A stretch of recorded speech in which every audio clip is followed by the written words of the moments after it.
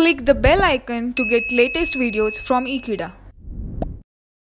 Hello friends, in the previous topic we have discussed about the preparation of H2SO4 by lead chamber process, and now in this topic I am going to talk about physical properties of H2SO4. So what are those physical properties? Let me talk about that in this topic.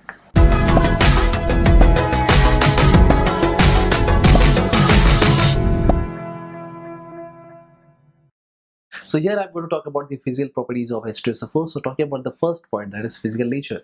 We understand that this is a colorless oily liquid which is in fact very much dense. And talking about the solubility, we understand that H2SO4 is very much soluble in water because it forms hydrogen bonding, and not only this, it has such a strong hydrogen bonding that is whenever H2SO4 is dissolved in water, evolution of heat also takes place. So talking about the next one, that is the specific gravity. Now it has been found that is the specific gravity of the H2SO4, it is found to be that is 1.86 at 298 Kelvin, which is in fact very much dense.